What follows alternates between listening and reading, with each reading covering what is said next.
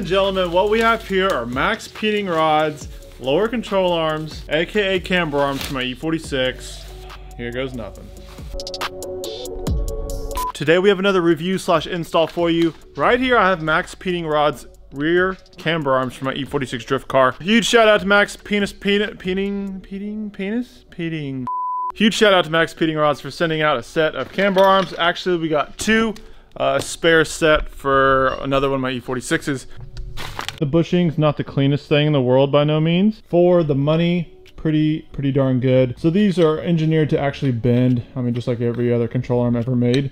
If you get an accident, they are made to bend. I'm guessing probably here in this joint, the skinny part that's threaded on the inside. Other than that, it's got a nice little adjustability, which that's kind of the whole idea behind it. I've been having a problem with this car that the tires will actually wear further on the inside because I'm running too much camber. Because I'm a BC Racing coilovers. So these little guys should actually fix that problem. This is a drift car, so I do go through a lot of tires, and with bad alignment, I can actually burn through more tires than I should. Like this tire burned more on the inside than it did the outside. If you have an E46, go check out Maxpeeding Rods. They sent me out a couple sets for freezies, so make sure to go give them some love. They got a lot of parts for everything known to man, so they sent me out a flag too, so maybe we'll have to put it up in the shop somewhere, or the bathroom, or the closet. Without further ado, let's get the car up in the air, get the install going.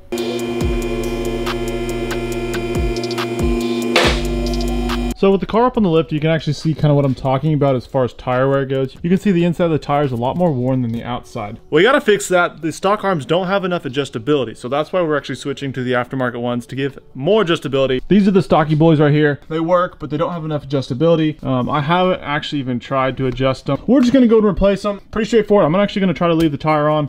Bolt nut here. I'm gonna go ahead and use the ratchet with that. There's the one bolt in the subframe. I was wondering how we could hold the nut on the back. Come to find out, it's actually a flag nut, which I'll show you what it is when I get it off.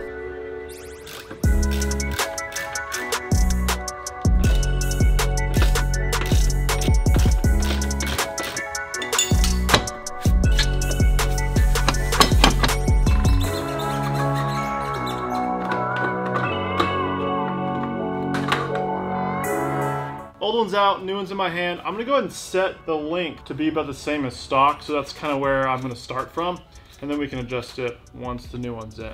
So a little tip before we put the new one in, I'm gonna go ahead and line up the old one and the new one. I'm gonna go ahead and adjust the adjustment, so each end will actually twist. A little rule of thumb I like to do is make sure the same amount of threads are showing on each side, the little black threads. As you can see, they're about even. I'm gonna go ahead and maybe adjust it a little bit more. Pretty much what that does, whenever you're adjusting the camber arm on the car, it'll leave the same amount of threads out on each side, so that way this end doesn't have 4 inches of thread showing and this end has none. They're even. I don't know, something I like to practice. This is that flag nut I was talking about earlier. How it works, it's just a basic nut. However, it has this little leg to it. Whenever you're turning the bolt, this will actually catch on something and hold it in place, so you don't have to use a wrench. That's why it's all rounded, except for the wing.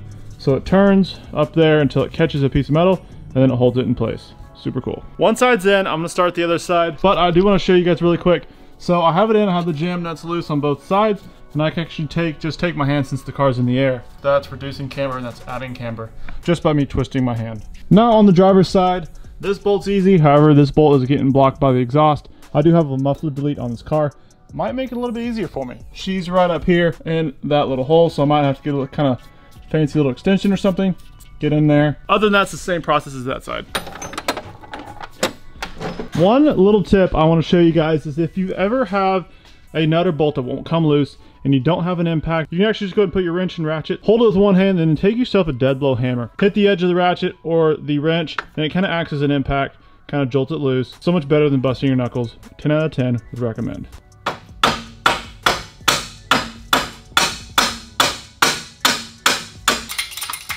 So what I'm having to do to get this bolt out on the driver's side, I went ahead and undid the big 21mm diff bolt, the main big boy, and then I barely loosened the back two.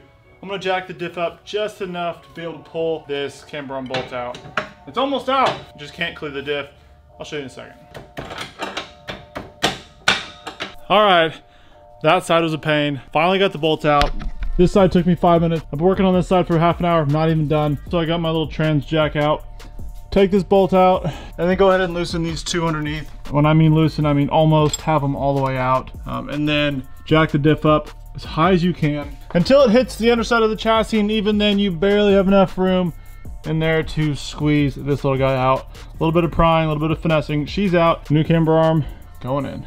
And just like that, we have her all wrapped up, got everything installed. This side was a little bit more of a pain than that side, so keep a heads up on that. One thing you'll definitely want to do with your E46 after you do this is go get an alignment. We can eyeball it as best we can, however, nothing is going to beat a alignment rack and machine. So I'm probably going to do that, or I might just eyeball it since it is a drift car and I have an event coming up here in a few days. Overall, this is going to solve my issues with camber. Like I was saying, shout out to Maxpeeding Rods for sending them out. I'll leave a link down in the description of where I got these arms. If you haven't already, guys, make sure to like and subscribe. We have a lot of E46 stuff coming to the channel. You will not want to miss it. Thank you guys so much for watching. I'll catch you guys next video.